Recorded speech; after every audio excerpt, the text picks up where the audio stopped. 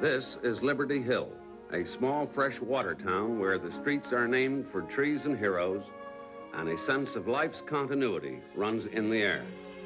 It is like 100 other American towns, smug and cozy and putting a special stamp upon its own. People born and raised here, high and low, rich and poor, are neighbors in an irrevocable way. They have all, for the space of a whole generation, been exposed at a tender and malleable age to the impartial justice, the inflexible regulations, and the gray, calm, neutral eyes of the same teacher, the terrible Miss Dove.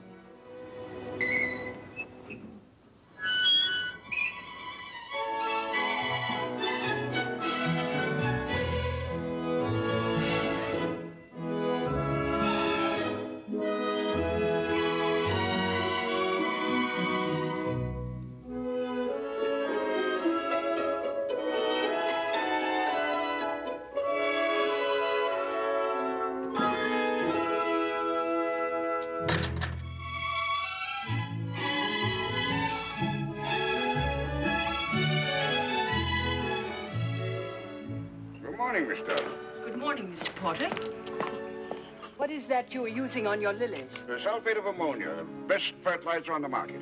Except for lilies, Mr. Porter. Particularly for lilies, Miss Dove. They will perish.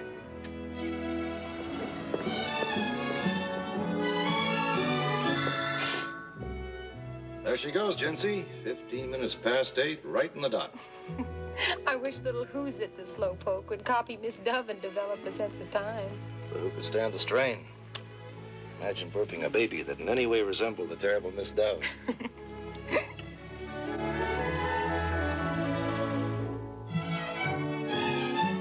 17 minutes past 8. Eat your oatmeal, Davy, dear. Miss Dove just went by. You don't want to be tardy. Oh, puke. The oatmeal stinks. Then excuse yourself and get off to school. Yes, sir. Excuse me. Go on.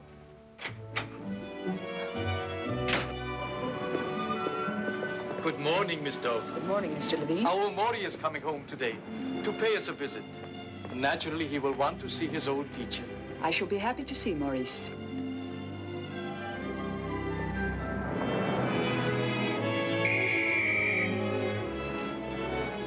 Good morning, Miss Dove. Good morning, William.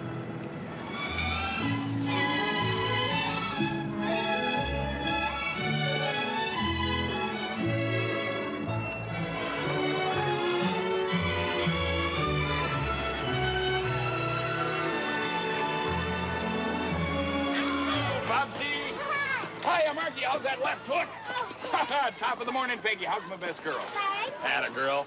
Well, little sister. Why, what a pretty pink dress. It's orange, Mr. Fizzy. My mother made it. She did? Isn't he cute, the small fry? He ought to have just oodles and dozens of his own. I mean, it's a shame such a family man never married. Good morning, Miss Dove. Good morning, Mr. Don, send me a fast one. Oh, nice try, Mr. Spiffy. Let me caddy for you. Oh, please don't bother, Miss Elwood. Spring's certainly in the air. Boys playing baseball, state proficiency test coming up. Say, is Old Cedar Grove going after the geography pennant again this year?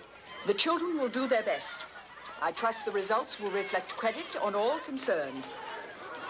I heard what you said about spring, Mr. Spiffy. Isn't this just the most blood-tingling day? Makes you want to do something utterly mad.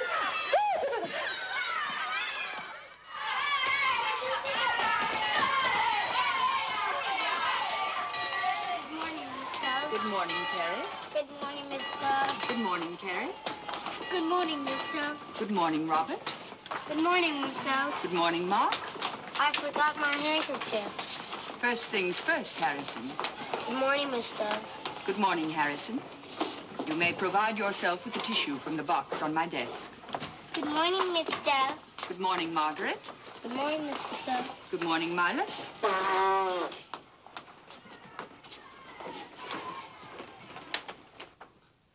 Attention, please. The lesson will begin. We will continue with our study of the dietary habits of animals. Bears like honey. They are also fond of red ants, which have a flavor similar to that of pickles. Robert. You know what to do, Robert.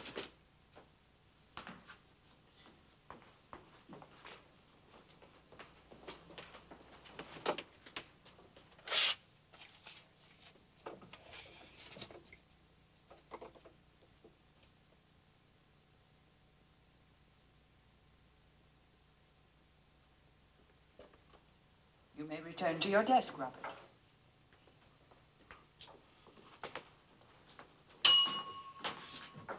We will resume. The camel is not a pretty beast, but he can go many days without water. Margaret, for the remainder of the class, you will occupy the posture correction stool.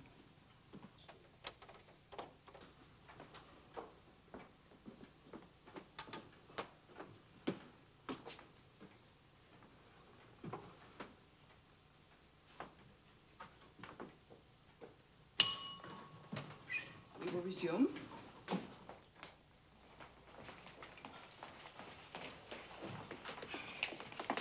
Hey, you better tank up. The camel is not a pretty beast, but he can go many days without water. Ah, who's afraid of that old stick? Good morning, Miss Duff. Good morning, David. The proficiency tests prepared by the State Board of Education will be held next Monday. Therefore, I think it would be advisable to utilize this period for review. No, David. You had ample opportunity to quench your thirst before the beginning of class. Take out your books, please.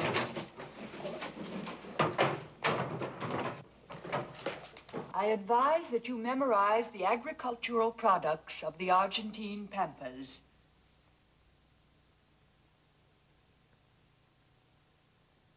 Strange, sharp pain. Probably a muscular spasm. If I tranquilize my mind, it will pass. I will think about the Alps, white, clean, rising above Lake Lucerne. Come back, Victoria. Hellfire and damnation. You will remain after class, David. Yes, Miss Dove.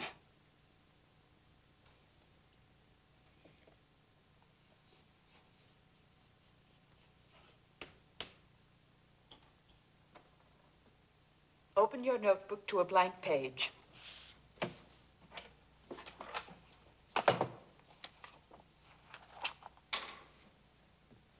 You will copy that sentence 20 times. You mean before lunch?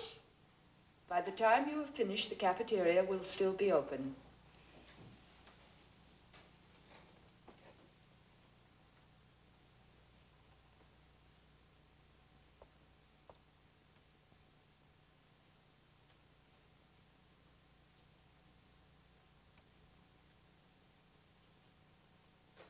David?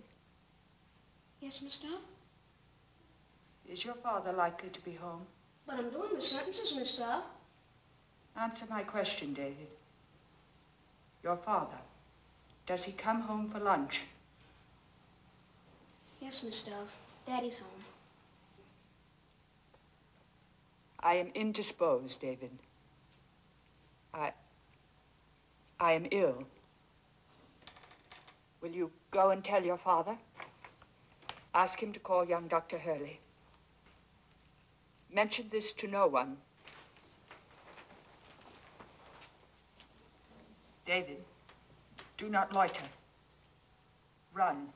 I'll take the shortcut to the vacant lot, where the old bank used to be.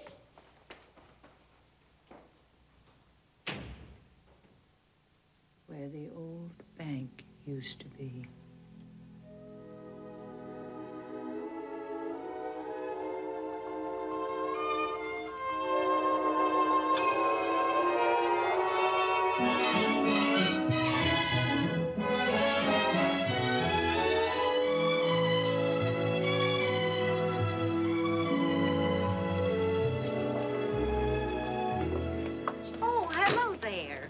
from school? Good afternoon, Mrs. Aldrich. I returned this morning. Good, we missed you. Welcome home, my dear. Nice to see you. Thank you, Dr. Hurley. It's nice to see you. And how is young Dr. Hurley? The lad celebrated his 45th birthday yesterday. His 45th? Yes. Look at her, John. By Jove, hasn't she something that sets her apart? It's like the delicate glaze that is the difference between fine porcelain and ordinary ware. Well, that Miss Watson school on the Hudson should have given her something. It certainly costs enough. Not half as much as it cost your father to send you to Harrow and Oxford. But money has nothing to do with it. Quality can't be given nor purchased. That girl was born to do anything at all. Whatever she does become is certain to be remarkable. As a father, you could be prejudiced, but then you could also be right.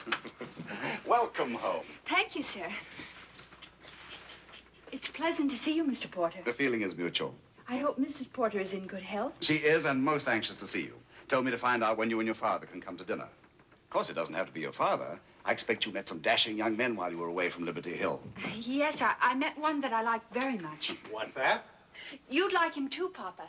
He's an archaeology major at Princeton. Tell me about it later. Right now, I have a surprise.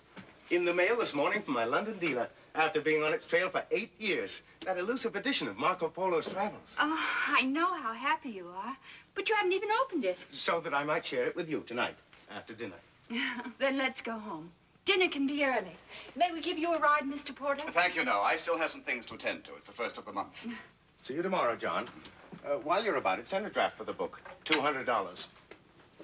If they'd only known, I was ready to go to 5.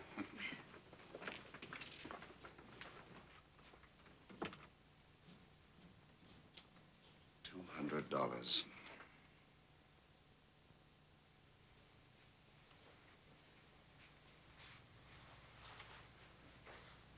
From 13th century Venice to Old Cathay, what a time to have lived. Next year, I've made up my mind, we'll make a tour. The grandest of grand tours. I'll show you every corner of the world. Last summer, Mr. Pendleton rode a bicycle all through Greece. Mr. Pendleton? Who's Mr. Pendleton? Oh, Papa, you never listen. He's the young man from Princeton I told you about. Oh, yes, the archaeologist. His name is Wilfred Banning Pendleton III.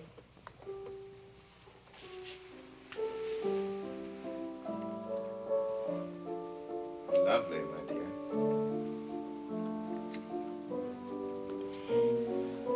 Mr. Pendleton wrote me a letter.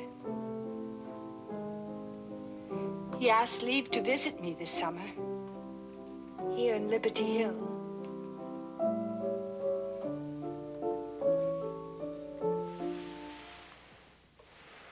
Papa!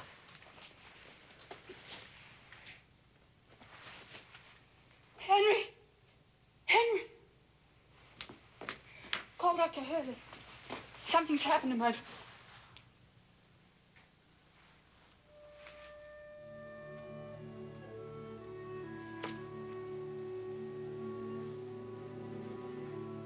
Too late for Dr. Hurley, Miss Dove.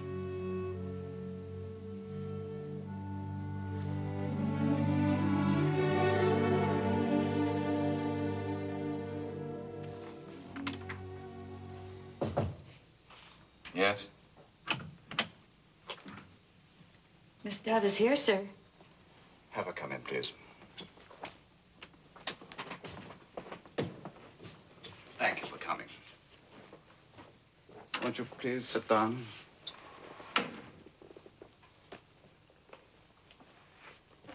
What I must tell you is as painful to me as it will be for you. I should like to have put it off, but... Tell me, Mr. Porter. Your father availed himself of some of the bank's assets without first observing the conventional forms. He stole? Are you saying that my father stole? Let us say he borrowed. How much, Mr. Porter? $11,430 to be exact, in dribbles here and there.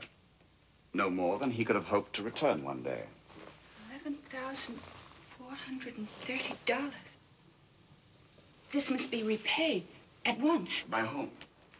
By me, of course. There's the house, the rare editions, the paintings. their disposal will more than cover my father's indebtedness. Unfortunately, it won't be as simple as that. I've been going over your father's books. The house, all his possessions are mortgaged to the hilt. Miss Dove, your father was one of my closest friends. Were I financially able, I would happily cover this indebtedness to the bank before there's any scandal. Scandal? There must be no scandal. I don't see how it can be avoided. Can't the bank make over to me this deficit as a personal loan until I can repay it? You? But how could you repay it? I shall secure employment, a position, a teaching position. A teaching position? My dear child, what are you prepared to teach?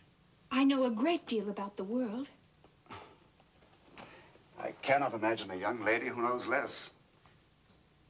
I should have been more explicit. Not about the world, the earth. I have read my father's books. I could find my way through Carthage, were it to rise again. I can point out on a map of Iowa every field where the corn grows tallest. I know every turn of the Nile, every eddy of the Mississippi. I am not even certain, should I put my mind to it, that I couldn't locate the Northwest Passage. I am superbly qualified to teach geography, Mr. Porter, and I will teach geography. There will be no scandal, and I will repay my father's debt. You are now president of this bank. Surely you can arrange somehow a personal loan? Well, I'll try, since you seem so determined, but I really can't guarantee anything. Thank you. Meanwhile, I will make my application to the school board. Good morning, Mr. Porter.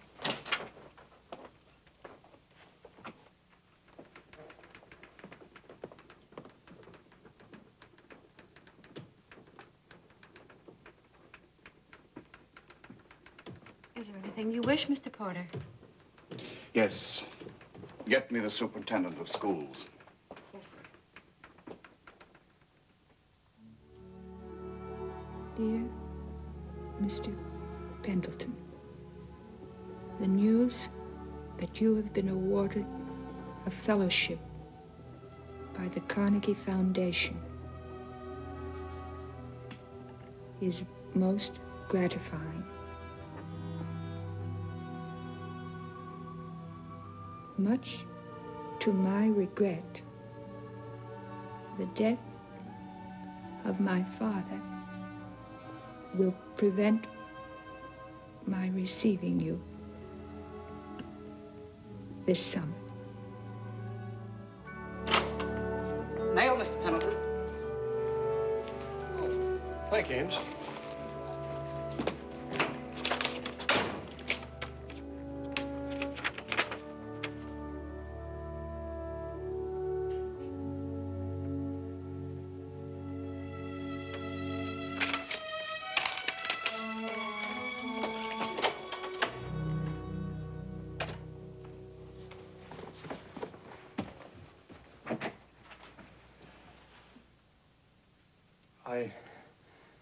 I took the liberty.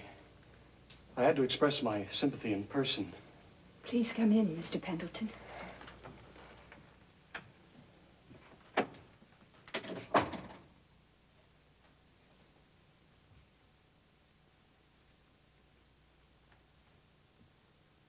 Now that I'm here, there's so little I can say. You've said it very well, Mr. Pendleton.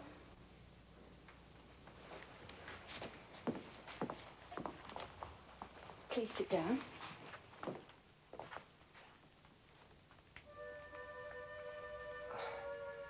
Welford's an awful name, isn't it? But must you call me Mr. Pendleton? My friends call me Wolf. I don't suppose you'd care to. No. But I should like to call you Welford. Thank you. Just what does the Carnegie Fellowship mean, Welford? A full year in Tibet with the Archer expedition. Tibet. You'll see the Himalayas. We'll sail down the Brahmaputra, and then Lhasa. Lhasa, one of the oldest cities in the history of men.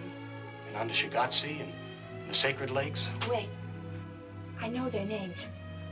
Mansarowa and Roxtail. Right. Then we'll follow the ancient route to Kashmir and the Tarim Basin. Mr. Pendleton, Welford, how I envy you. I don't want you to envy me. I want you to come with me. Come with you? I know this must seem premature, but from the first moment we met at Miss Kingsley's weekly tea, I felt that our friendship, begun under such pleasant auspices, might ripen into something warmer. Remember, we left the others and strolled along the river. We sat on a marble bench and you described the misty isles of Greece. We like the same things. Yes, we do. My assets are not impressive. I have a $1,500 grant from the foundation and $5,000 my grandmother left me. But in all modesty, I feel I have a future in my chosen field. A bright future, Welford. An exciting future. Share it with me. Marry me. Marry me tomorrow. Today. Let it ring. Oh, it will only keep on ringing. I'll be but a moment. Hello? Oh. Good afternoon, Mr. Porter. Everything's been arranged? Yes, I am fortunate indeed. Will you thank the superintendent of schools? And thank you, Mr. Porter. Goodbye.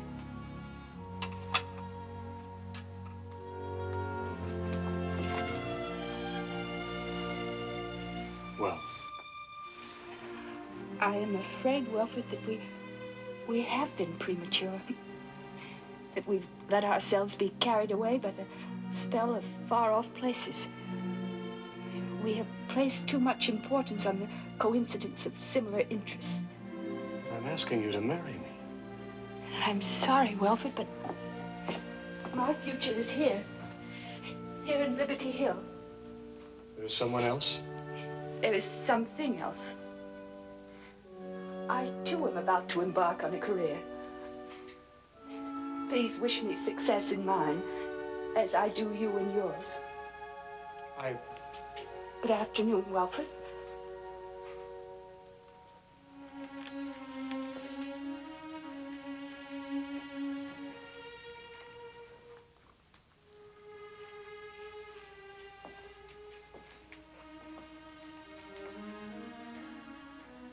It was kind of you to come. I will always be honored by your proposal.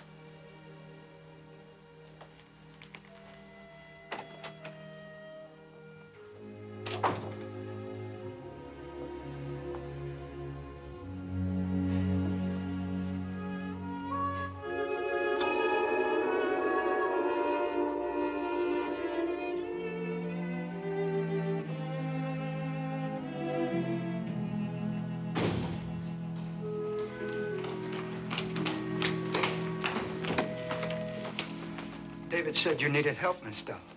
So I brought Tommy. I requested young Dr. Hurley, my personal physician. Well, David told us that, but Dr. Hurley is ill with a recurrence of his bronchitis. The immoderate use of tobacco, an enslaving habit when formed early in life. Anyhow, Dr. Hurley is temporarily out of circulation. I happened to be at Sandy's house picking up a bassinet when David came. Thomas has had excellent training, you know. I do know. It's only that... I see your point, Miss Dove. To ask for a seasoned medical man and to be offered my services is like being sent a troop of Boy Scouts and one has requested the militia. Frankly, yes, Thomas. However, since you were kind enough to come, I shall be glad of your opinion. These are my symptoms. A pain at the base of my spine, sharp and spasmodic. A numbness in my right limb.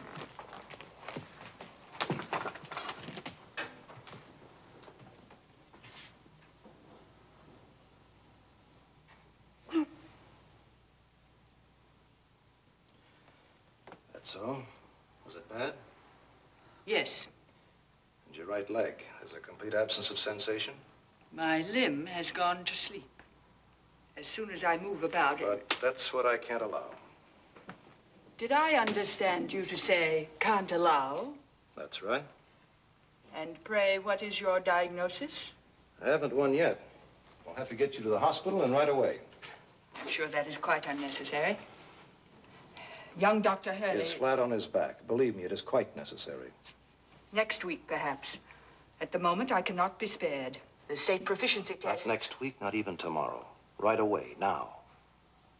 The 5th grade is weak on the winds and the tides. I'm afraid the decision is not yours, Miss Dove. Yes, Thomas. My hat, please. My gloves and my bag. They are in the closet. I'll fetch them. I always admired that watch. Remember? Perfectly.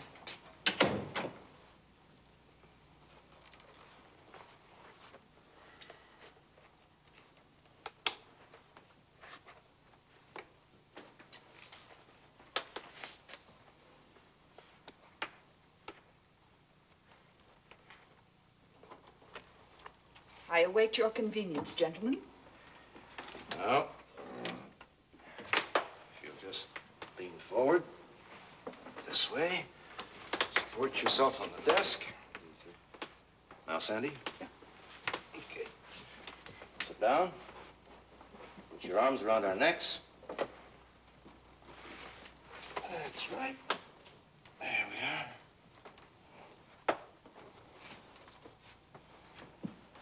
You may go, David. Yes, mister. Spine straight, Miss Dove. Don't wobble about. It is not my custom to wobble. Low bridge. Forward march. David, pick up my things, will you? Yes, sir.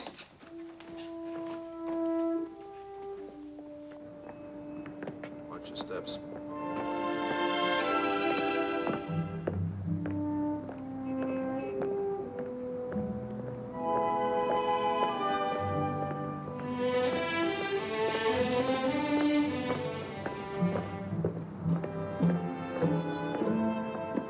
Afraid to put her in the car. It might be too much of a jolt. I'll have to carry her. Think you can make it? Well, if you can't, chum, after all, I'm only 3 months your senior. What about Miss Dove? She'll do, so long as she keeps her spine rigid. Being neither absent nor deaf, and in complete command of my faculties, I should prefer not to be discussed in the third person. Our apologies, Miss Dove. And you have no objections? I defer to your judgment. You have defined my responsibility. I shall keep my spine rigid. Good.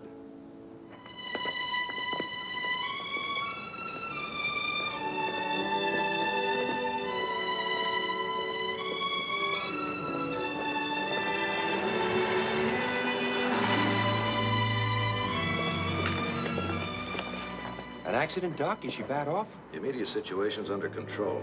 But scoot over to the hospital and tell them I want a private room. Say I'm not asking for it, I'm telling them. Yes, sir.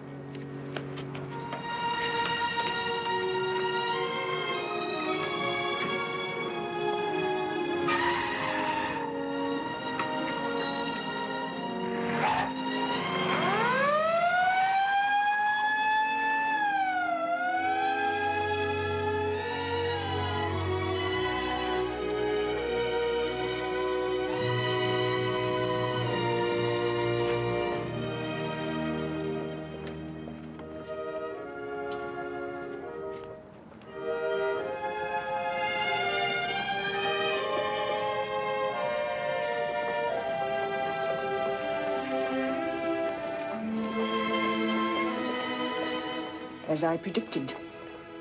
What did you say, Miss Dove? Nothing, Alexander. I am not one to gloat over an empty triumph. Spine rigid, Miss Dove. We're almost there.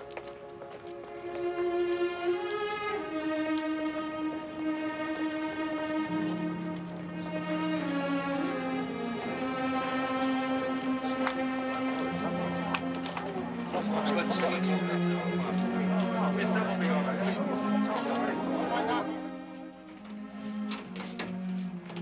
Go ahead, Sandy. Right.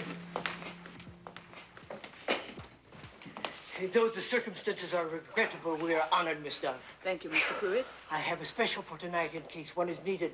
A practical is the best I could do for day duty, but Mrs. Green is one of our very best. I try to be. Now what, Thomas? Mrs. Green knows what to do. Just keep her quiet. Yes, I certainly will, Dr. Baker. I'll look in on you a little later, Miss Dove. Oh, he has an appendectomy. Now, we're just going to relax, and we're going to have a good time. First, I guess I better get you to your room. That would seem advisable.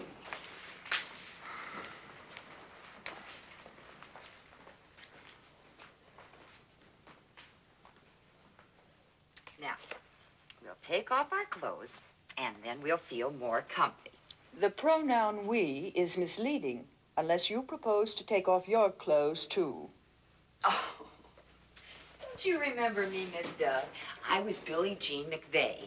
Yes, Mrs. Green, I remember you very well. Of course, I'm older now. If you please, Mrs. Green, I am not totally incapacitated. Miss Dove, you are not to help or to exert yourself. Do you want me to tell Dr. Baker that you are a naughty girl?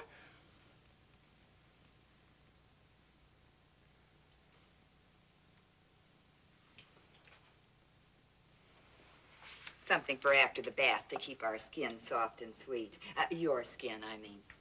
You know what I always think of when I put this on my patients? No, Mrs. Green. The little can of talcum you gave me for Christmas in the 3rd grade. The 2nd grade. Girls in the 3rd grade received thimbles. Mine had a picture of lilacs on it. I was some proud. And when you gave it to me, you said something I never forgot. You said, this is to use after you wash your neck. I intended no reflection upon you, Mrs. Green. That is what I say to all the little girls. Oh, I didn't take it personal, but I certainly took it to heart.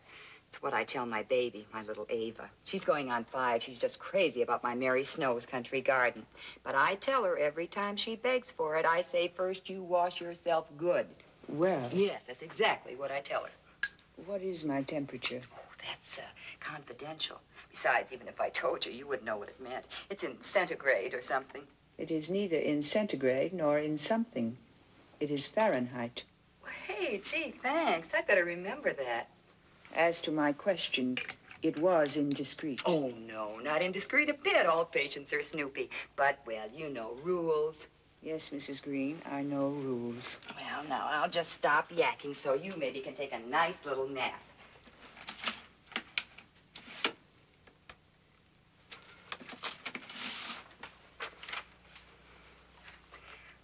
About that country garden, that perfume we were talking about. A gentleman friend that I was going steady with up to a month ago, he gave it to me. He said it smelled real refined. I was very happy in his company. It seemed to be mutual, but, well, it came to a dead end. I've been a widow now for 5 lonely years, as you no doubt have heard. I do not recall. You remember when I went way out west to Detroit to work in a factory? Well, out there I met Mr. Green. He passed away shortly after. So when I said that about being older, you see what I mean. But your life must be full. You have your work and your child. Yeah. You know Bill Holloway. Officer Holloway, I suppose I should refer to him. William was one of my pupils. Well, I just thought you might like to know how he's got you up on a pedestal. He says you're his idea of real genteel. I value William Holloway's opinion. Funny how he should have ended up the type he is. Why do you say that? Oh, I was just thinking about how he started out, being raised by the old grandmother. Now, you know what she was, and living in that leaky shack down by the gas works. William Holloway started out with a gift rarer than mathematical genius or perfect pitch. A child in whom the ethical instinct was as innate as the function of breathing. Oh, brother. If anyone should ever tell him that, you could drive a truck right between his ears.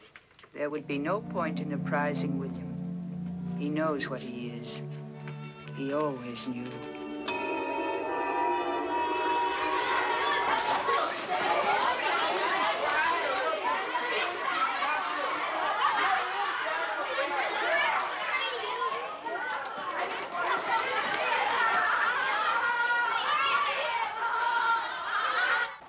The last desk in the 3rd row. Oh, thank you. Come along.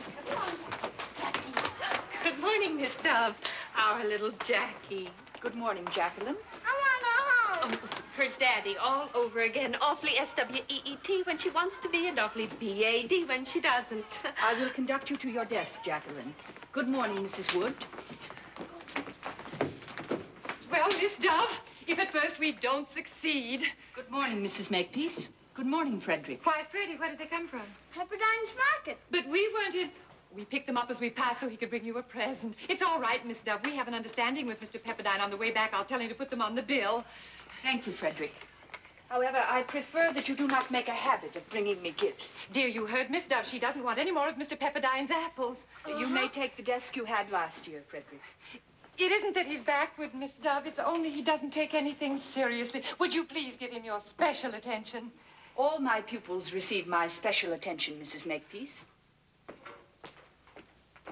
Is that child entering Cedar Grove? Apparently. Then I beg you, Miss Dove, keep Freddie on the other side of the room. Oh, I believe in democracy and all that, but I don't want him to catch anything. My seating arrangements are alphabetical, Mrs. Makepeace. But, Miss Dove, it's that Holloway child. Surely, Miss Dove, you know that boy's background. His grandmother is the most notorious... I am not interested in my pupils' backgrounds. I am interested in their basic traits of character. Good morning. I am Miss Dove, your geography teacher. I know your last name is Holloway, but I do not know your first name. It's Bill. Can I come to school? Most certainly, William.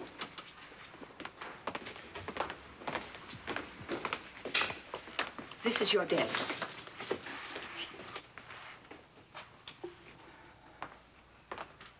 Good morning.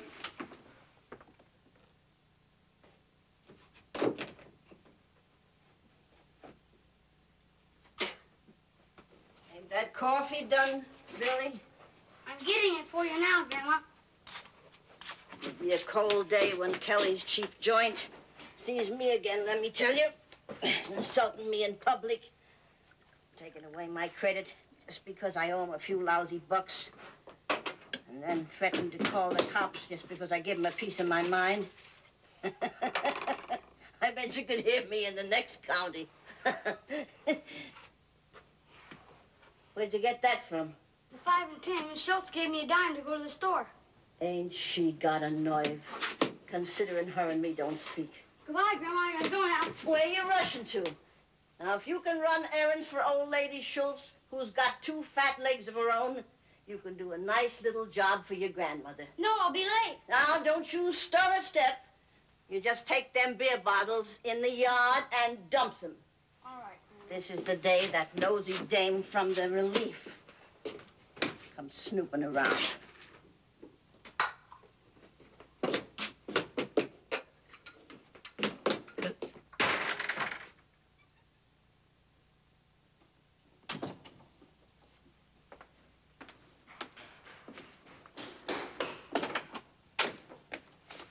Good morning, Miss Dove. Good morning, William.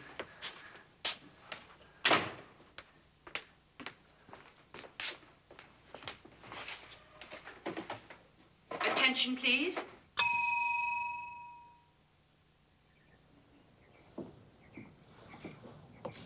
Your lunch, William.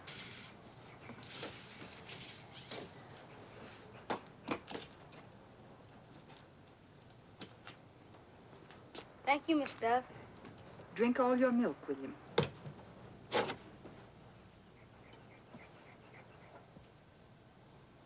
Your work is most satisfactory. William Holloway. Your certificate of graduation and an additional honor, the good attendance medal. This young man has a record unique in the annals of Cedar Grove. He has not been absent a single day in his 6 years of elementary schooling.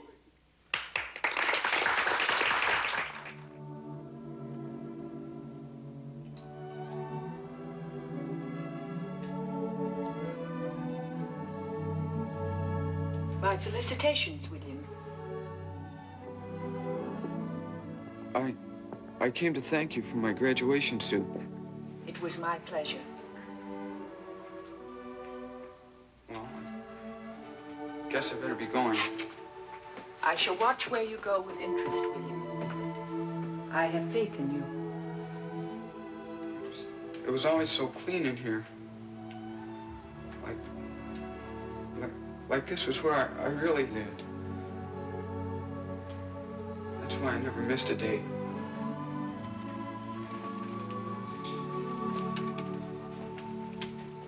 Goodbye, Miss Dove. Goodbye, William.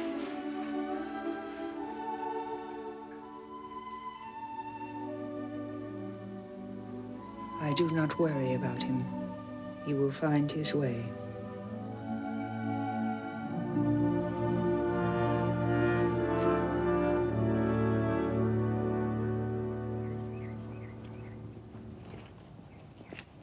Poor old Annie. Wonder if she ever knew it was a beer truck that hit her.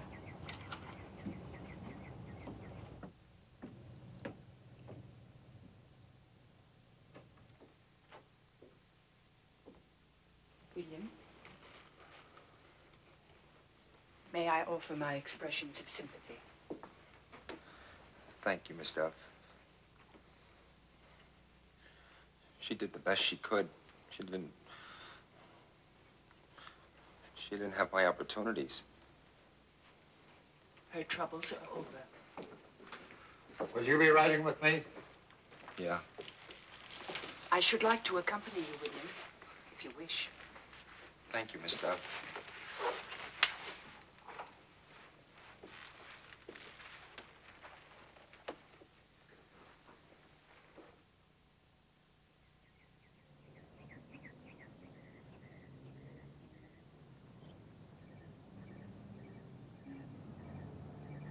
William Holloway, Private First Class.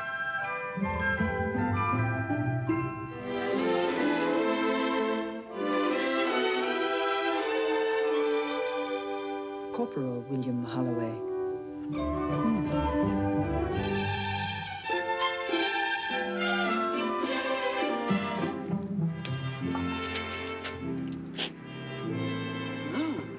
Sergeant William Holloway.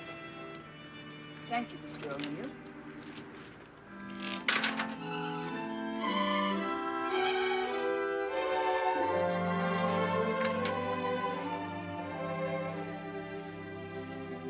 These sure are, they're delicious, Miss Dove. What's in them? Only bread and butter, William. When did you return? On the 3:45. I made a beeline straight from the station, mainly because I wanted to see you. Also, I need your advice. I am honored, William. Well, this is how it shapes up. Tomorrow, I'm out of the Marines. I know it's pretty late. What would you think if I use my GI educational allowance for living expenses and finish school? I should approve. And then what, William? Oh, this'll throw you for a loop. I mean, surprise you. I've been thinking about entering the field of law enforcement. I'd like to be a first-rate cop. I mean, a good police officer. A worthy ambition, William. I shall continue to follow your career with interest. Thank you, Miss Dove.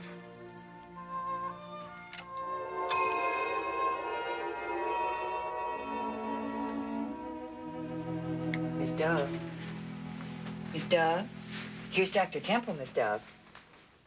I'm Dr. Baker's house officer.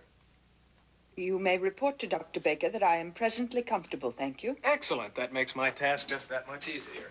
Your task? I'm to take your history. And so you can both speak more private. I'll wait in the hall. That will be quite unnecessary. Oh, it's custom, Miss Dove. Dr. Hurley has provided us with your records, childhood diseases, vital statistics, etc., so we can get down to the immediate. Do you suffer from periodic headaches? No, Dr. Temple. Are you afflicted with respiratory infections? No, nor am I subject to common colds. Any allergies? None. I consider them sheer affectation. I see. Is there a family history of epilepsy, night blindness, eczema, or melancholy? Certainly not. What about your emotional life? I beg your pardon. Well, love, you know. Any feelings of frustration, inadequacy? I have never felt inadequate. The question was routine. Supposing we call your emotional life satisfactory? That will be correct. Are you subject to fantasy? In other words, are there occasions when the world around you assumes an aura of unreality? Yes, Dr. Temple. Well, could you say approximately how long you've been conscious of these occasions? I can say definitely, since around 12 o'clock noon today. Oh, yeah. Thank you, Miss Dove. Dr. Baker will be in later, of course. You know, you and I are really old friends. In a manner of speaking, I've known you all my life. You have known me? I'm Adams Temple. My mother was a Liberty Hill girl. Angela Adams, of course. I should have known. Well, it's been a long time. Mother's family moved to Maine when she was 14, but she remembers you. I remember her. She, too, had an inquiring mind. Yeah, she still has. As a matter of fact, it's her proudest boast that she's the only kid at Cedar Grove who ever asked you a question you couldn't answer. Indeed? As she tells it, it was way back in the 1st or 2nd grade. You were reading from a book about the dietary habits of animals. And it said that bears liked honey and were also very fond of red ants, which have a flavor similar to that of pickles. And Mother asked you how the man who wrote the book knew how ants tasted. Did he eat an ant to find out, or did a bear tell him? I recall the incident. I'm writing Mother tonight. She'll get a wallop out of this. I dare say. And I'll be looking in on you, and if there's anything at all I can do, I just buzz. One moment, Dr. Temple.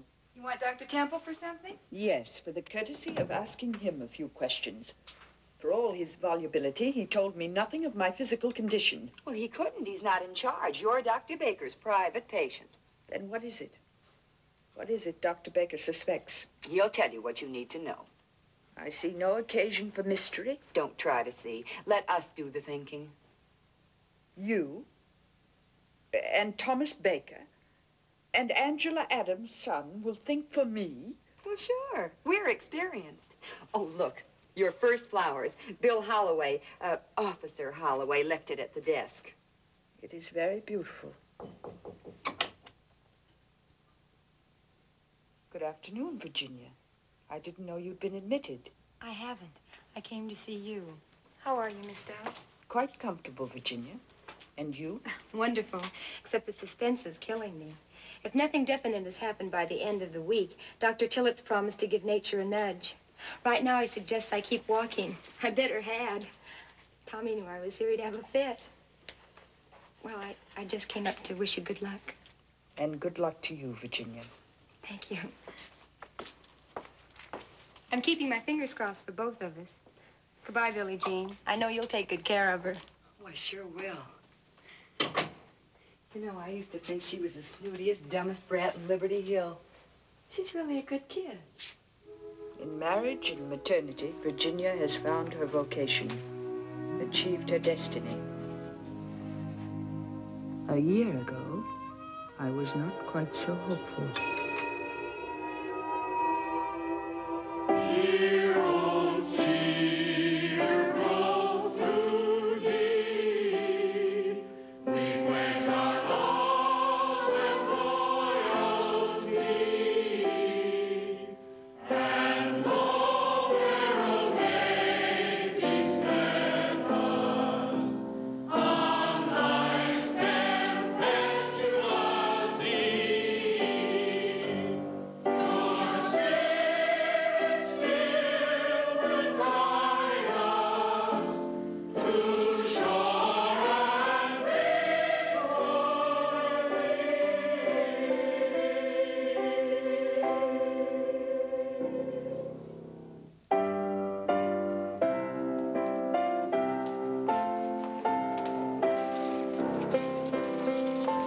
Seems only yesterday since we marched down that aisle. You too, Tinsy.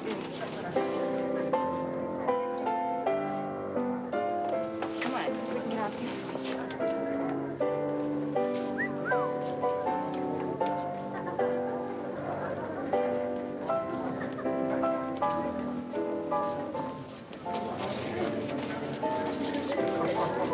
Final inning, eh, Miss Dove?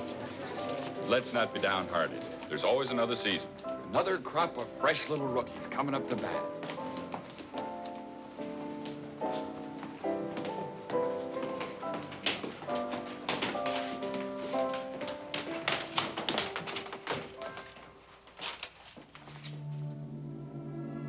For 6 years, I pruned and polished them. I tried to blow into them the breath of purpose. I do not wish them back. I wish only to believe that they will do well without me.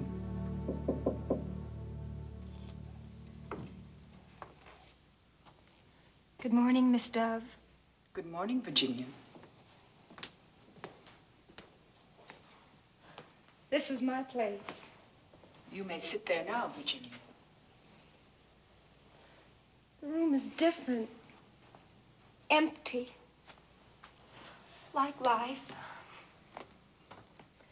Is that the same map? Is China still orange? It is a new map. China is purple. Cartographically, of course. I like the old map. I like the old world. I felt secure in this room. I felt that if I obeyed the law and sneezed in my handkerchief and raised my hand for permission to speak and kept my margins neat, that was my oyster. That nothing could go wrong. Well, at first it worked out all right. Even flunking out of the university seemed like fate. I won that talent contest and got a job in New York, singing television commercials. Oh, Miss Dove, tell me what to do. Do your duty. What is your duty when your world has ended? You are 19, I believe. Well, what difference does that make? To understand, you've got to know how it was. I met him at the Stork Club when I'd only been in New York a week. He spoke to the waiter in French, and he wore a cummerbund. Oh, he was everything that the papers said he was when we announced our engagement. Yale, a yacht, and the scion of a prominent family. The word is scion. The C is silent. Yes, well, he looked just like what he was. Most scions don't. Every night it was the Stork Club and the El Morocco and Colony and 21. Champagne and the kind of steaks that the waiter has to slice. Did you ever drink champagne, Miss Dove? No. It tastes just like cider, only the effect is different. I dare say. The compliments that he paid to my hair and my eyes and my figure. Honestly, I'm almost embarrassed to repeat this. Reticence, Virginia, is a sine qua non of gentility. Well, anyhow, I came home to Liberty Hill to prepare for my wedding. I wanted to be married here so all my friends could come. I was modeling my wedding dress when someone turned on the radio. And then everything went black.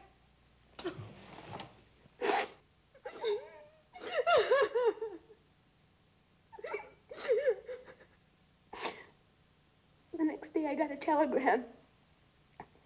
It said, "Gorgeous, only you can understand." Could you? No, I still can't. Can you?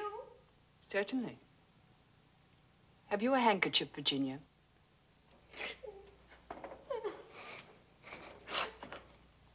My heart's broken, Miss Dove. A broken heart is cumbersome baggage, Virginia. What can I do? I am not undecided as to how you should be answered, Virginia. But I am not convinced that this is my province. Oh, tell me, Miss Dove. Very well. First, you must return to your sister's house. You must enter your bedroom, fall on your knees, and give thanks to your heavenly Father. Thanks for what? For preserving you from a fate worse than death. Death? Death. It is evident that the young man to whom you had given your affections discovered that his feelings for you had altered. He had, however, an honorable avenue of escape. He could have requested you to release him from his commitment. Instead, he proved himself a coward and a person of low principles. I thought there was something wrong with me. Your fault lay in rashness of judgment. His lay in dishonor. After you have expressed gratitude to the power that kept you from a disastrous alliance, you must consider your duty to your neighbor and yourself. You must find a useful occupation. Do you think I could teach? Decidedly not. But there are other spheres of service. Oh, I might be a nurse? You might. Good morning, Miss Dove. Good morning, Thomas. I thought I'd drop by for old time's sake. Why, Jency, I didn't expect to find you here. Holy mackerel, kitten, you're all grown up. May I say you've done a mighty neat job of it? Oh, thank you. It's nice of you to approve. Well, the last time I saw her was before I went east to med school. I was being separated from the Navy and she from Cedar Grove, so to celebrate, she shot my brother Randy with a squirt gun in the seat of the... Virginia cannot enjoy being reminded of that, Thomas. Oh, I think it's cute of Tommy to remember. Does this room look different to you, Tommy? Yes, considerably. I expect the hospital keeps you busy, Thomas. Oh, I'm glad you mentioned it. It calls me right now. My car's outside if I can take you someplace. Oh, wonderful. Oh, goodbye, Miss Dove, and thank you. I'll remember. I'll think about my nursing career. Maybe Tommy can advise me. I'll advise her very carefully.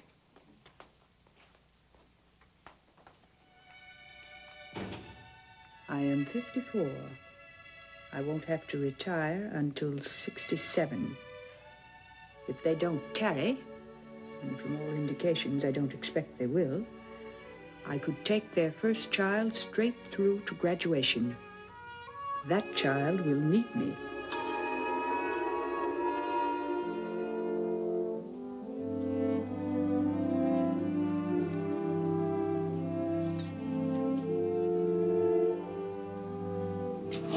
You better be getting you ready. For what, Mrs. Green? Don't you remember? For night duty, you got a special order. Those dames like nothing better than to throw their weight around as far as us practicals are concerned. The least little thing and they squawk downstairs. No, a small town's not my cup of tea.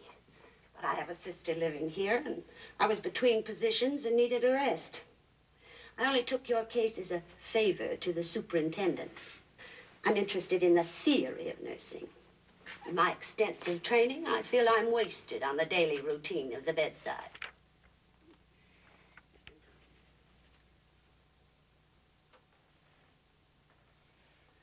Not very uplifting.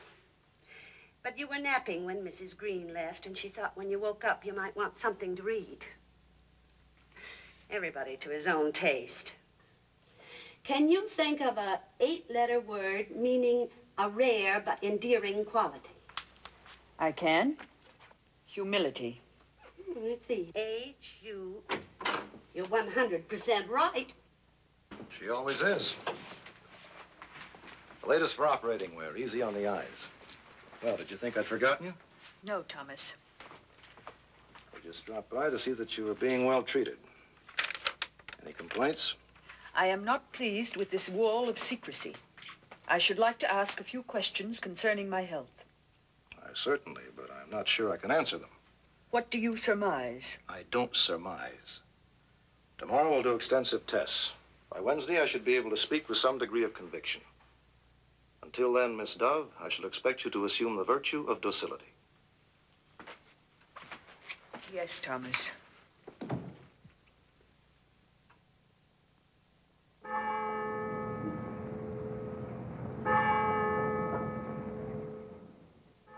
Now, we're all sorry that Miss Dove is in the hospital, but we're not going to let her down.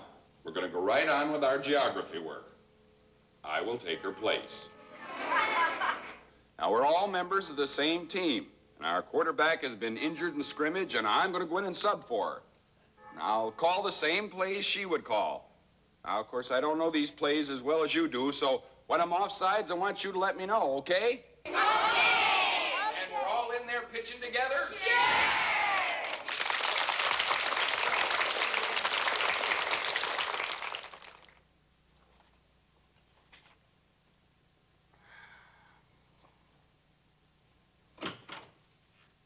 So nice of you to drop in, Dr. Baker. I was only admitted 2 hours ago. I know, kitten, but I've been pretty busy. Really? Then don't let me detain you. Fortunately, I have my own physician. He'll keep you well informed of my progress. If I know Sam Tillery will. That's why I can put you out of my mind. Why, Tommy Baker, of all the callous, inhuman, heartless, have you forgotten that I'm in this hospital to have a baby? Your baby, our first baby. No, I haven't forgotten. I've been thinking about it all morning. I'm the happiest, luckiest guy in the world. But by what a narrow squeak. How much she had to do with it. How much who had to do with it? Miss Dove. A terrible Miss Dove. Without her, there'd have been no Thomas Baker. No beautiful Mrs. Baker, no little Who's It Baker. What did she have to do with it? That time in the South Pacific after my ship was bombed. Floating for days in that raft, no food, no water. She was right there with me all the time. Giving me the same fishy stare she used to give me back in the geography room when I needed a drink of water. So to make my supply hold out, I pretended I was back in old Cedar Grove. Even when the water was gone, I kept on pretending. I'd think, the bell will ring in a few minutes. You can last a little longer. Well, I lasted. She picked me up and gave me a medal. She rated that medal. Tommy, is anything awful the matter with Miss Dove? I'm due back now for more tests. We won't know till tomorrow. Don't worry about me, Tommy. Don't give me a thought. I'll look after little Who's-It.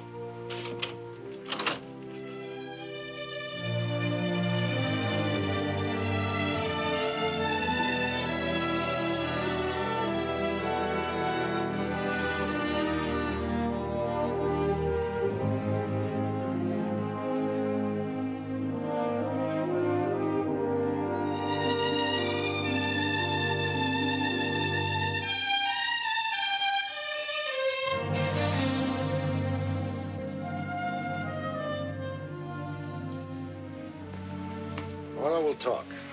Until then, I want you to put all this business out of your mind. Thomas. Now, we mustn't worry about tomorrow. We must do like Dr. Baker says.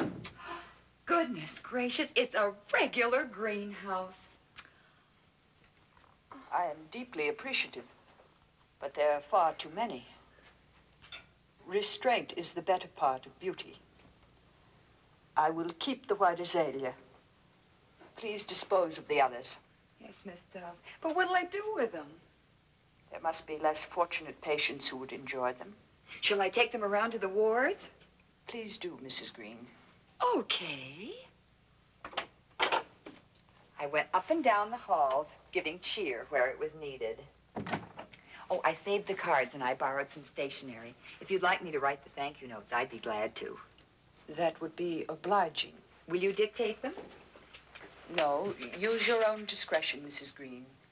Only avoid the fulsome. Yes, well, I was going to say the same thing to everyone. Listen and tell me what you think. Dear Mr. Porter, at the request of Miss Dove, I am advising you that she is thrilled to death by your floral offering. The sympathy of friends brings sunshine to lonely shut-ins. I remain graciously yours, Billie Jean Green, R.P.N.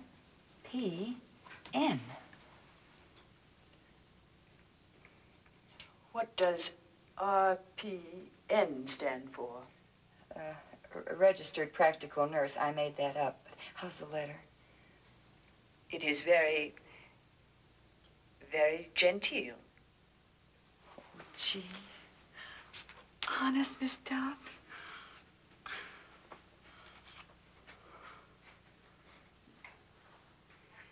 You know, Miss Dove, I'm not really Mrs. Green. I took the name for little Ava's sake. I was way out there in Detroit.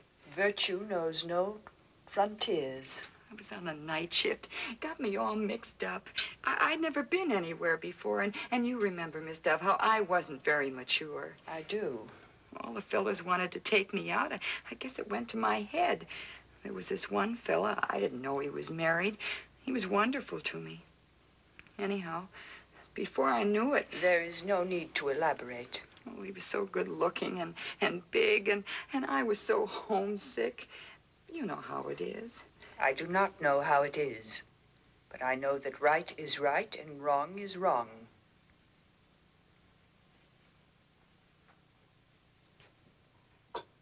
Well, anyway, to make a long story short, little Ava came way out there in Detroit. Oh, I could have given her up for adoption, of course. There was even a childless couple who offered me $4,000, but, well, she was mine. Besides, how did I know strangers would raise her right? Well, anyway, I brought her home, and I told that tale about my husband passing away. And why did you confide in me? On account of what you said about the letter. I'm nowhere as near as genteel as you thought, Miss Dove. And I couldn't deceive you any more than I could Bill Holloway. William Holloway? He was the one I mentioned formerly going steady with. The one who gave me the Country Garden perfume. You and William Holloway? When he bought me a ring, an engagement ring, it just all came out. He's like you. Person you tell the truth to. That's what stopped me back there a minute ago. He said your very words. Right is right. Wrong is wrong. He wanted me to keep the ring as a gift, but I handed it right back to him. Let him keep it for somebody more fitting.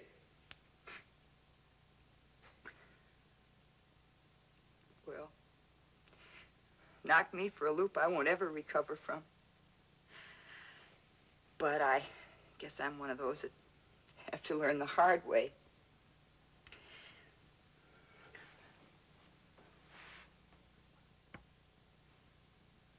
Just about time for her nibs. You're special, I meant to say.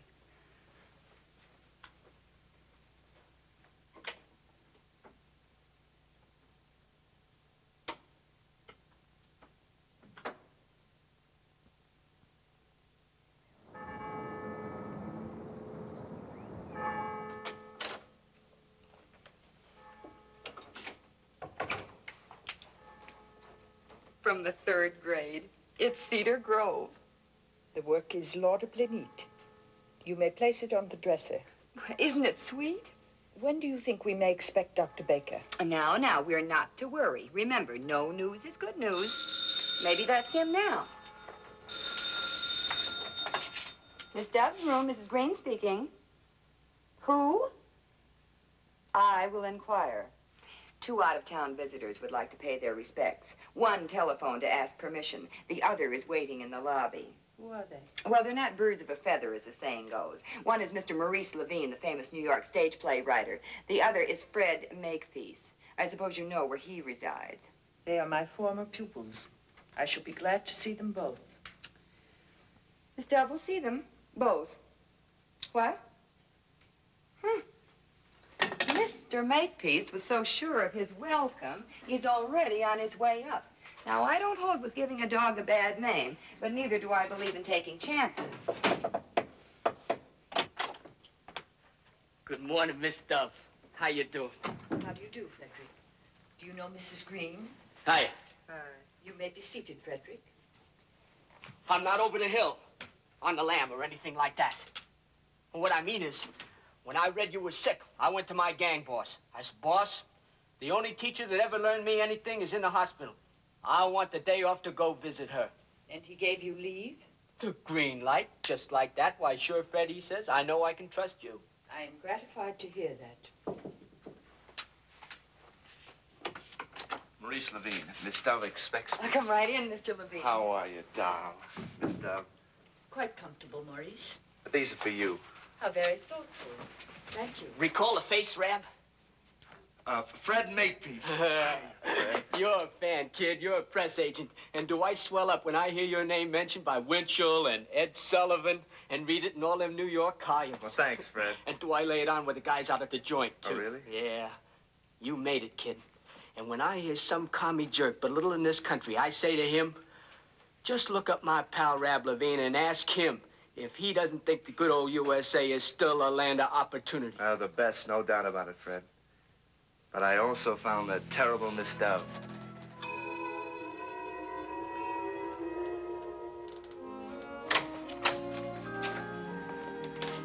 Miss Dove, this is Maurice Levine. I am glad to know you, Maurice. Maurice is 11 years old. His credentials from the school he attended in Poland would ordinarily place him in the 5th grade. But he knows no English, and in my opinion, he would pick it up quicker if he went through all the 1st grade classes. I shall seat him in the L section.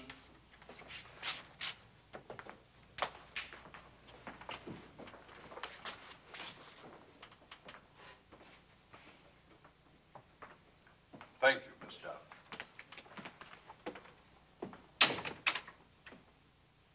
The class will begin.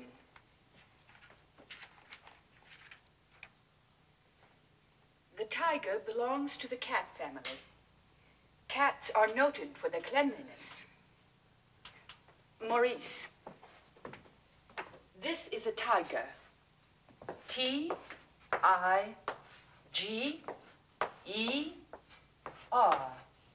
Jo, wir haben gerade einen Tiger in Wasche vergotten.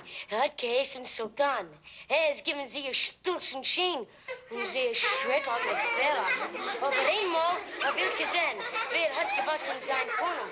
Und wie meine Mama's alte Katz. Thank you, Maurice. I am sure that was most interesting and informative. When Maurice knows our language as well as his own, we will ask him to repeat it. Old Mrs. Rabbit was a widow. She earned her living by knitting rabbit wool mittens. She also sold herbs and rosemary tea and rabbit tobacco, which we call lavender. When no one was looking, she would also smoke a rabbit cigar. I have no recollection of Mrs. Rabbit indulging in any such vice. Is that on the page you were reading? No, Miss Dove, but it seemed funny to me if she did. You will adhere to the text. Continue, Maurice. Yes, Miss Dove. She had 4 children, Flopsy, Mopsy, Cottontail, and Peter. Here comes that new kid. Sicky, whizzicky, boo! Sicky, whizzicky, boo! Come on, gang! Fred! Tommy! What's the matter, Tommy? Why don't you let him alone? He didn't do nothing. Oh, come on, Tommy. It's just for the ducks. Sicky, whizzicky, boo!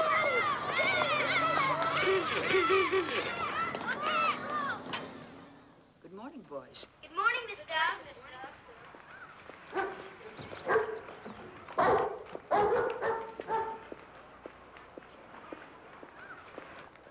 Good morning, Maurice. Good morning, Miss Dove. I am slightly encumbered this morning, Maurice. Would you mind carrying my books?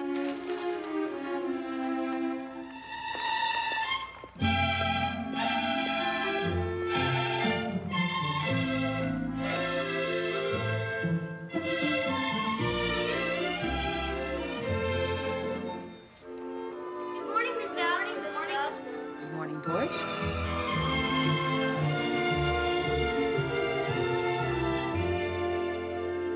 Because of the season of the year, we will consider the country of Palestine, the original home of the Jews, a country we hear much about in church, but of whose sons and daughters we know very little. To study a people and their customs is valuable, but to know a people and their customs is a privilege seldom attained without the luxury of travel. The 5th grade is to be rarely privileged.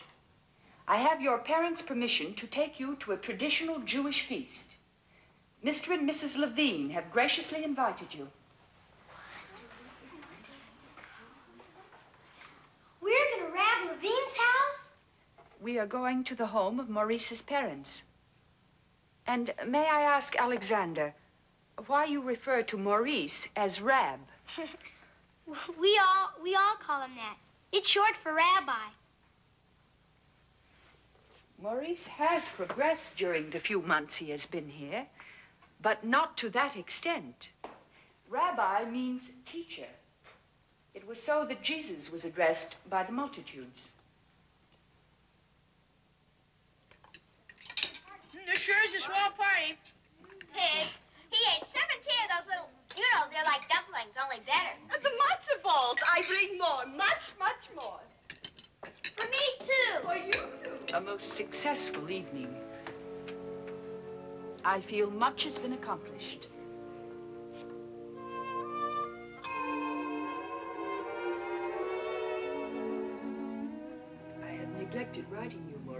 thank you for the orchid and the plane ticket, and the privilege of being present at the opening night of your play.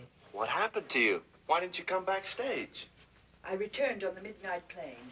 It was imperative that I be in my classroom the next morning. Boy, what a kick that must have been, huh? Seeing old Rab's name up there in electric lights. I bet you were proud. As Maurice's former teacher, I was gratified by his worldly success. Ouch. Then you didn't think too much of my play. I am not a critic, Maurice. But with more than 300,000 words at your disposal in any unabridged dictionary, it did not seem necessary for you to permit your characters the use of expressions that were frequently inelegant, often profane, and, unless I misinterpreted their meaning, occasionally improper. Thank you, Miss Dove. Next time I'll try to be more meticulous. Discriminating. Yes, Miss Dove. Well, what gives with you these days, Fred? I guess you don't get the courier no more. I'm on the roads. Acting or selling? Mostly digging with a pickaxe. Well, you seem fit and happy. It must agree with you. Well, sure. Plenty of exercise, good plain food, 12 hours sleep each night. Frederick Makepeace is paying his debt to society.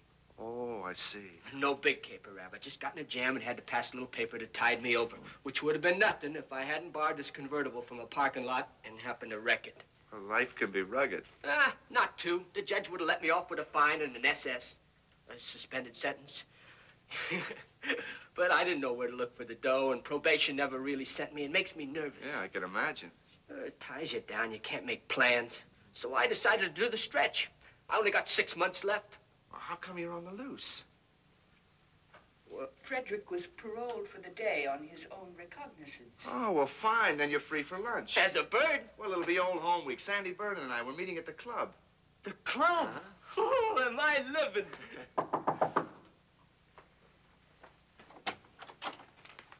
Sorry to intrude, but it's official.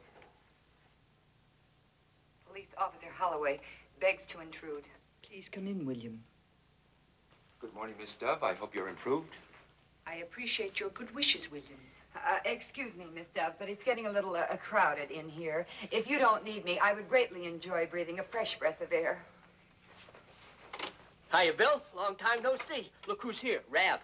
How are you, Maurice? How are you, Bill? Say, you're looking sharp. Yeah, don't he, though? Once a Marine, always a Marine. Say, Rab, Sandy, and me are having lunch together. A little class reunion, you might call it. I'm afraid it'll have to be postponed, Fred. There's a matter of conflicting business. Is it urgent, William? Yeah, well, why don't you join us? You cops eat too, don't you? A most practical suggestion, William. Later you can discuss your business with Fred as you drive him back to his present habitation. You mean you think that's a good idea, Miss Dove? I do, William. It will eliminate Frederick's having to seek other means of transportation. Yes, Miss Dove. As usual, right on the beam, Miss Dove. Would you go for a steak? With lobster on the side. Goodbye, Dow. And thanks. Thanks for the works. Goodbye, Maurice. Be seeing you, Miss Dove. Oh, hey, look at me. I almost forgot. From the joint, homegrown, hand-picked by me. Then thank you, Frederick. William, will you ask the floor nurse to send Billie Jean to me, please? Hey. Yes, Miss Dove. Now I read the face. Billie Jean McVeigh. You mean she's now a nurse? An excellent nurse, Frederick. Kind, courteous, efficient, genteel. I have been most fortunate. Yeah, sure.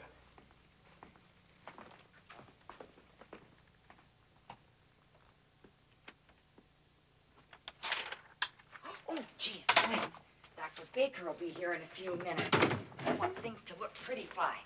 Now, I'll just go out and get us some nice, cold, fresh water.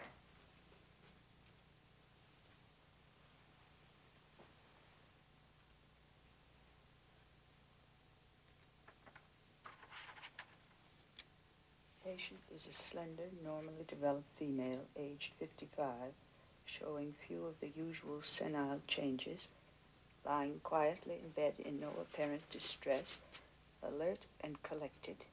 I'm surprised. I trusted you. I am guilty but unrepentant. What I read has restored my sense of personal identity.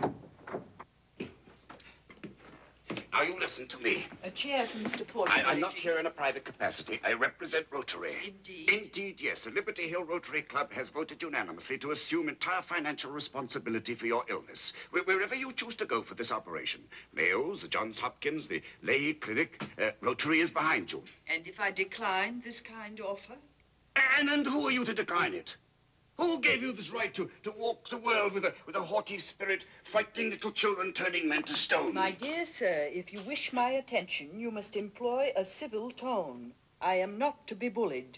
Bullied? You talk of bullying. She's always been a stiff-necked termagant.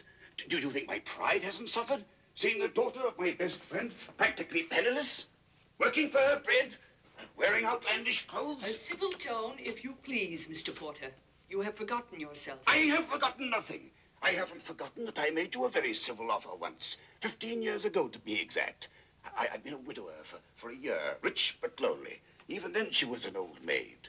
Lonely, too, but far from rich. The offer was generous, but nonetheless ridiculous. I shall ignore that final insult, because it cannot blot out the memory that once, consciously or unconsciously, you did something that placed me in the untenable position of being forever in your debt.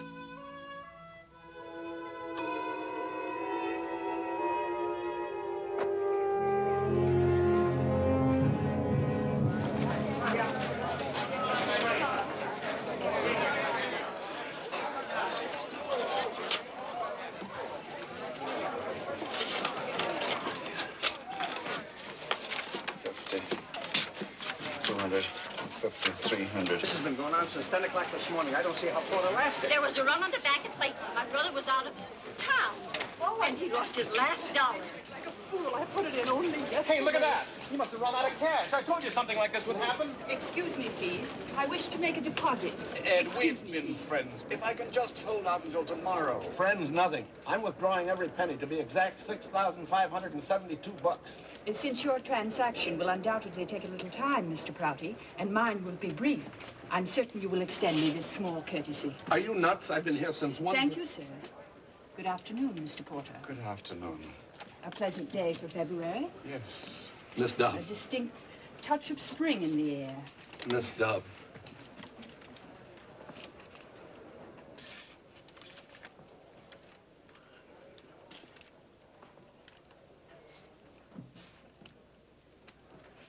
May I borrow a pen? Mine has gone dry. Of course. Thank you.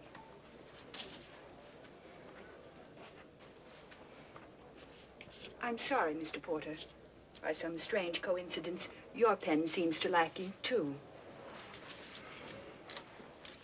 You're looking well, Mr. Porter. I had heard that you were suffering from a mild case of lumbago. Thank you.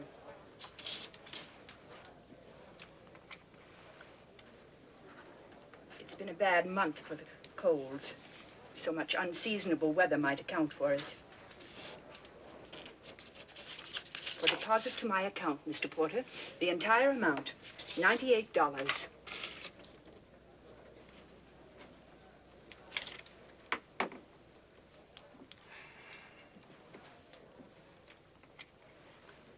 Thank you, Mr. Porter. Thank you, Miss Dove.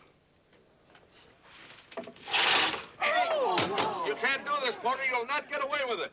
Mr. Prouty, do you expect Mr. Porter to violate a federal law? This is a federal bank. He is compelled to close at 3 o'clock. You and I, Mr. Prouty, all of us here in Liberty Hill, will live to see the merit of this law.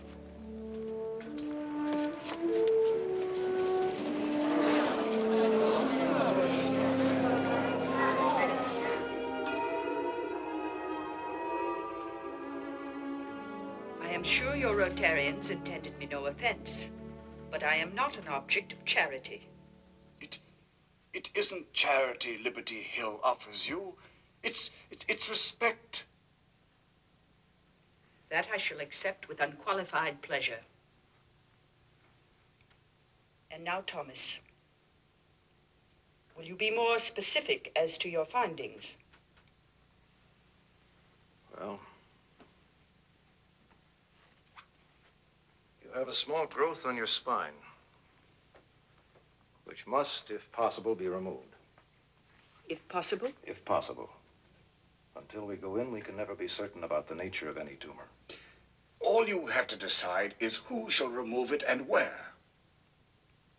Aren't you competent? I think so. But there are surgeons with much more experience and reputation. So if you decide to go elsewhere, it won't be interpreted by me as a reflection on my ability. The club can charter a plane. There's a very famous man at the Mayo Clinic. Allow me to deliberate. I remember that you had very skillful fingers, Thomas.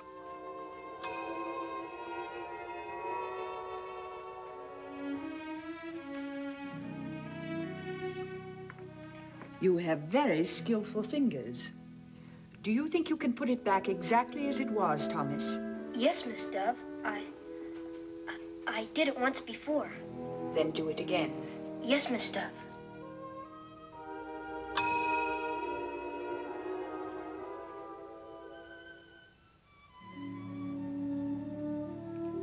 I shall feel perfectly safe in the hands of Thomas and Billie Jean.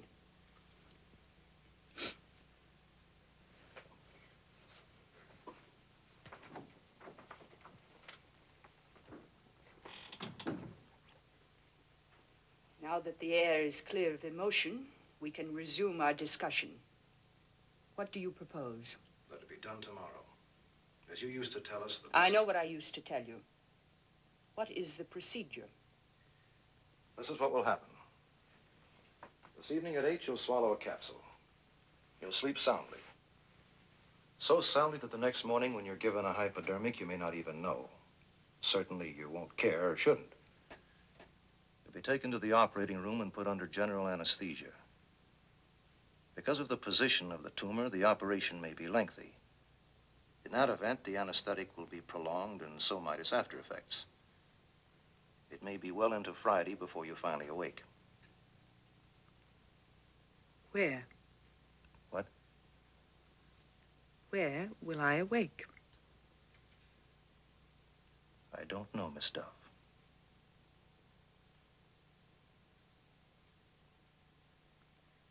Open the top drawer of the bureau, Thomas.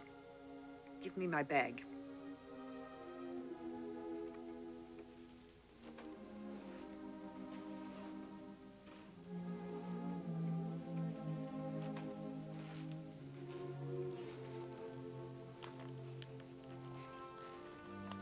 My father's watch. No, Miss Dove. I should like you to take it now, Thomas. It is bequeathed to you in my will. If on Friday I awaken here, you may return it temporarily to my custody.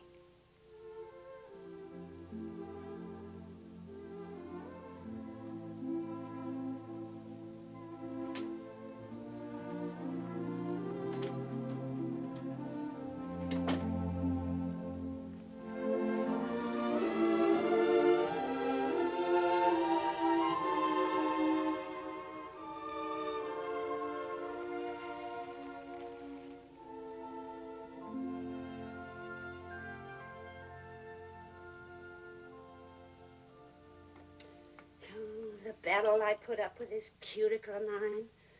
You have the same trouble?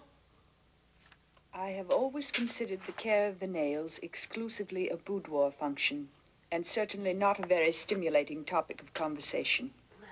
I beg your pardon. I'm not supposed to be up, but I simply had to know how you were feeling.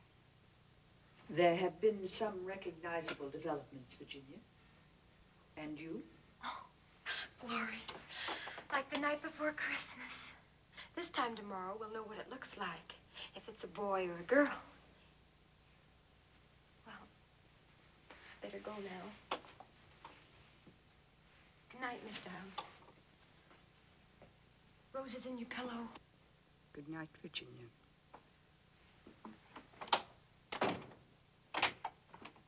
Hello, Miss Dove.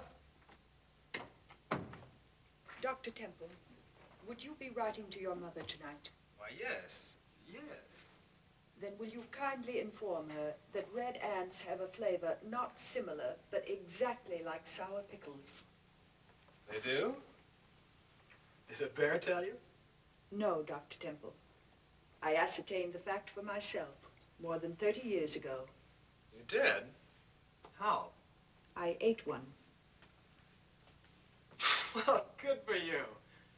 I won't wait to write, Mother. I'll send her a wire.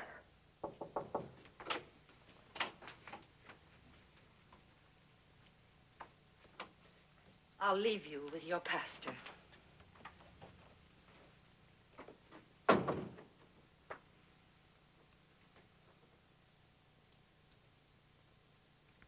Thomas told you? Yes. I do not wish to die. Life, whatever others may think, has been for me. I have been happy. I know. Thomas is not very hopeful, is he? Well, there is a hope which transcends the medical. Perhaps if we read from this. Do you intend to read the general confession? Yes. Then I must warn you that when I repeat that prayer, I do so with reservations. Reservations? I have made many mistakes. Perhaps even sinned. I admit my human limitations. But I do not, in all honesty, find the burden of my sins intolerable. Nor, Alexander, have I strayed like a sheep. As Frederick Makepeace might say, I have never been AWOL. Well, I grant you that the language of the confession is archaic, but it contains more than the core of truth. All of us. No, I have never spoken hypocrisy to my Maker, and now is scarcely a propitious moment to begin. But we can have a prayer, if you like, silently but together. That I should like.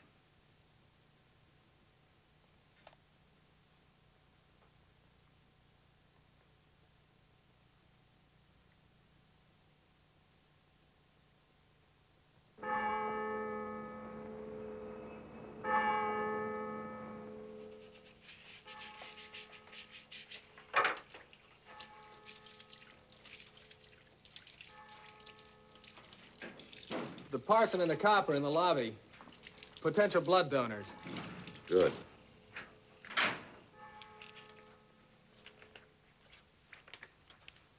Okay. Okay, Tommy. All right.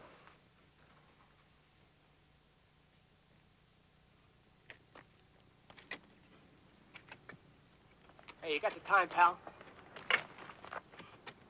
10 after 10. But what do you care with 6 months added for that stroll you took yesterday? Would you call a friend of mine in Liberty Hill, named Maurice Levine? Only cost you 4 bits, which I'll pay you. Then reverse the charges, huh? This guy's loaded. Get back to your digging, Makepeace. You're fresh out of privileges. Boy, am I paying my debt to society. I'm calling a play of which our old quarterback might not approve. But Cedar Grove Elementary School is suspending classes for the day.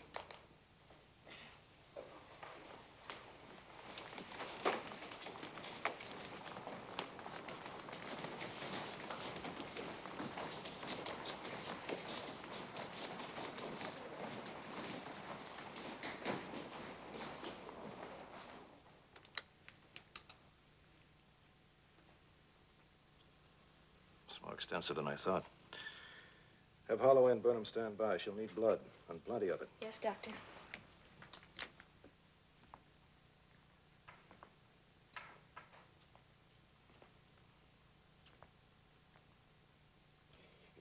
What are they doing up there?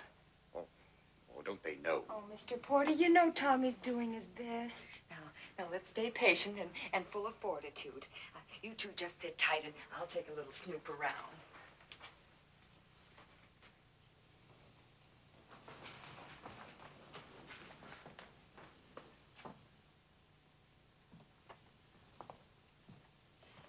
Miss Rice?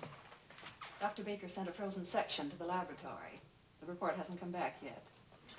She's had one transfusion. There'll be more. Do you think there's a chance? A nurse has permitted no opinions, Mrs. Green.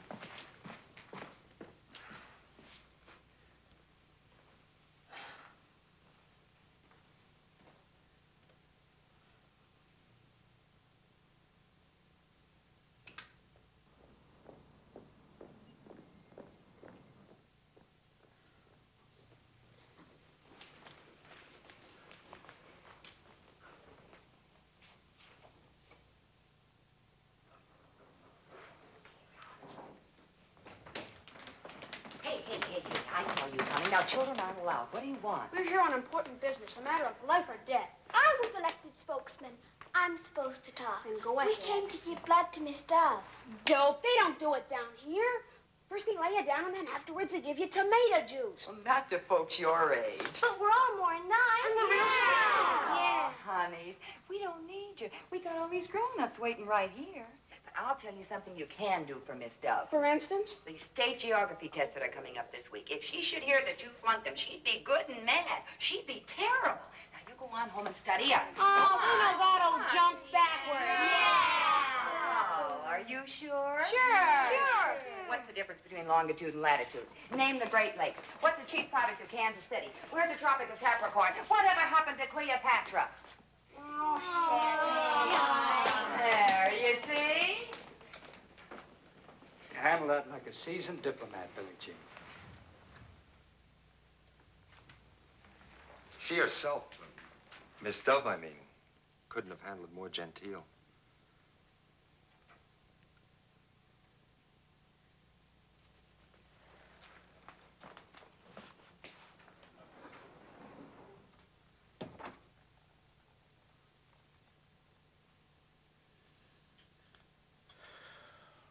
That's it. Take over.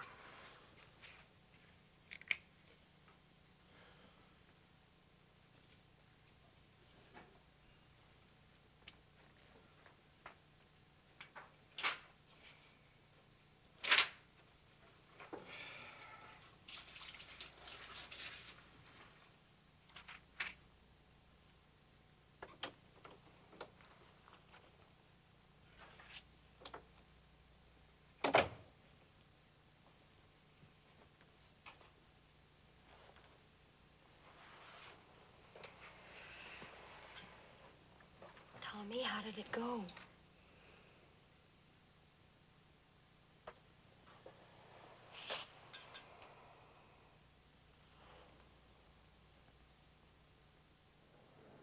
Oh, come on, girls. Break it up. Let's pull ourselves together. I give up figuring out women. Yesterday, they were clawing Miss Dove apart. There wasn't anything she ever did right. It was a terrible Miss Dove. And now look at him. Oh, shut up, Joe. And you, too. You weren't brought up at Liberty Hill, and she wasn't your teacher. And if she had been, you wouldn't have that repulsive habit of chewing your necktie when you have something on your mind. Yes, she'd have broken you of that the way she broke me of chewing my pigtails. And I was counting on her to break our Susie of chewing hers. What comes back to me plainest is the day I told her she was nuts. I guess you young fellers never knew she kept this town from going bankrupt. Oh, why don't they tell us something? That's what I like to know. We pay taxes. We got a right to know. Yes, sir. They say they're waiting for a report from the laboratory.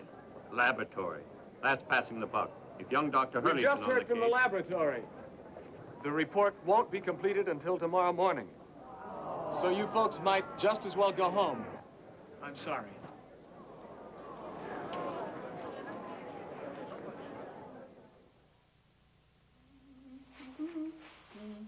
Oh, cut it out, will you, Bert? Things are spooky enough around here tonight. No calls, no fights, no wrecks, no dogs barking, no nothing. And you're no eye-opener, neither. You don't even know her. Sure I know, Miss Dove. I've been here more than 2 years, ain't I?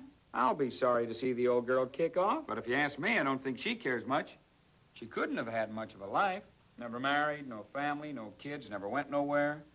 Why, they tell me she's never been more than a couple 100 miles from this burg since the day she was born. That's right. But she's been places you and I never heard of. She's been more times around the world than you can count. How much of a life, huh? No family, no kids. No kids! Boy, you're really off your rocker. Kids, she has 1,000 of them.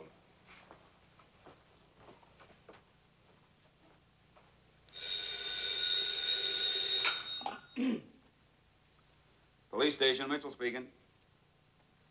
Oh, hello, Warden. Fred Makepeace? On the loose again? And you think maybe he's heading for Liberty Hill, huh?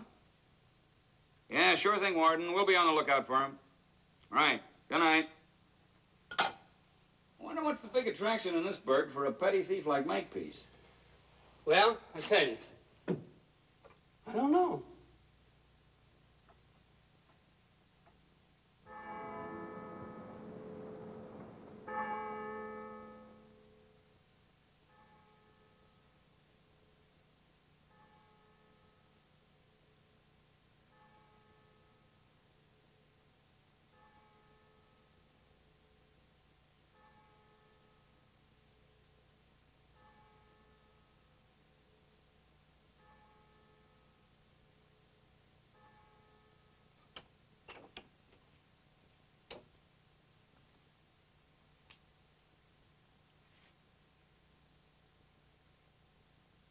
Tell me, Thomas. Tell me, without wasting a word.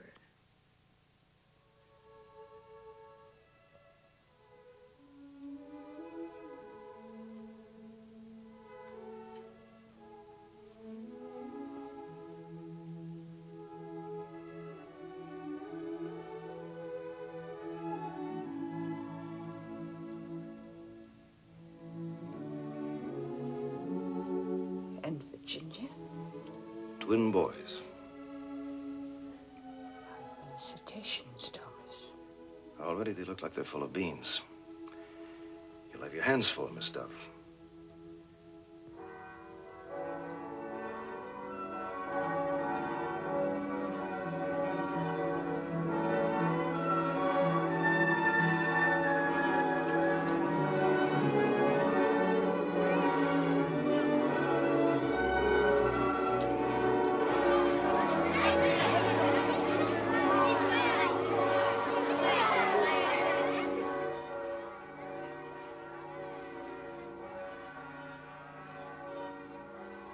Bells.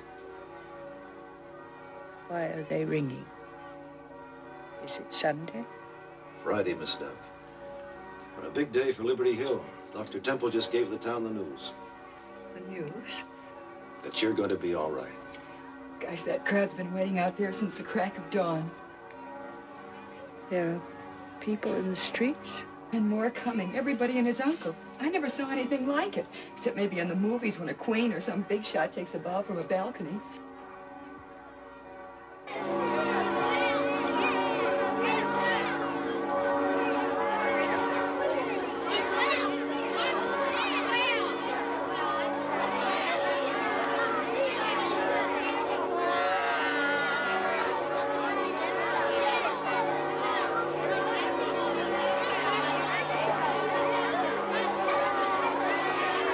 Just coming up, there's Mr. O'Neill, the mailman.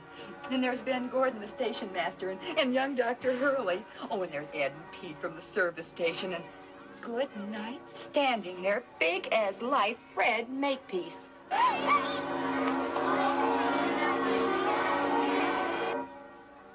Frederick Makepeace. Oh, don't you worry, Miss Dove. Everything's under control. My Bill standing right next to him.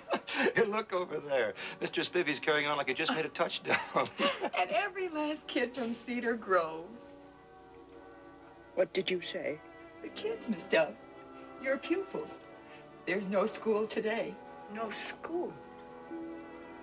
But didn't you say that this is Friday? Yes, Miss Dove. And the state proficiency tests will take place on Monday. Thomas, go down at once and inform Mr. Spivey that the children must return to their classes. The 5th grade will review the winds and the tides. The 4th grade will memorize the products of the Argentine pampas. The 6th grade will study the orographic control of rainfall. at once, Thomas.